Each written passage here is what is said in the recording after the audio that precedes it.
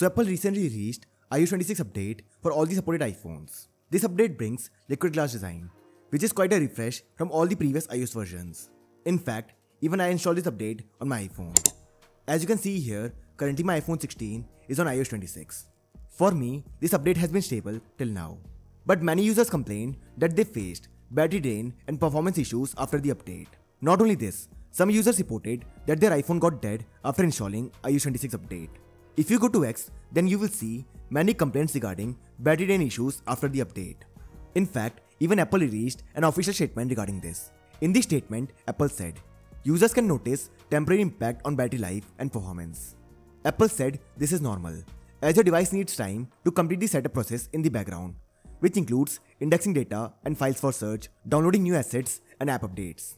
But if the battery issues are major for you, then there are some tips that you can follow to increase the battery life after the update. First of all, enable Adaptive Power Mode. For this, open the Settings app. Now here tap on Battery. After this, scroll down and here tap on Power Mode. Now here, turn on this toggle next to Adaptive Power. And that's it. Tip number 2. Turn off Background App Refresh. For this, open the Settings app.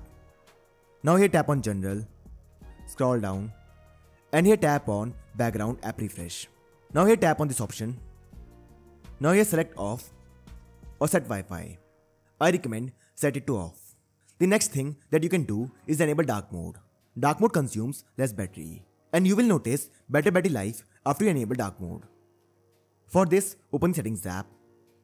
Now here scroll down and tap on Display and Brightness. Now from here select Dark. And this will enable Dark Mode on your iPhone. Tip number 4. Turn off keyboard sound and haptic. For this, open the Settings app. Now here scroll down and tap on Sounds and Haptics. Scroll down. Now here tap on Keyboard Feedback. After this, turn off this toggle next to Sound and Haptic. And this will turn off keyboard feedback on your iPhone. And the last tip to improve battery life is to turn off location services. Location services keep running in the background and they take up major chunk of your battery. You can turn them off to save the battery life. For this, open the Settings app. Scroll down. Now here tap on Privacy and Security. Here tap on Location Services. After this, turn off this toggle next to Location Services. Tap on Turn Off. And this will turn off Location Services. Well, these changes are temporary and you can revert them back after a few days. So that's how you can fix battery drain issues after the iOS 26 update. So I hope you find this video useful. And for more such videos, don't forget to like this video and subscribe this channel. So see you in the next one. Till then, bye.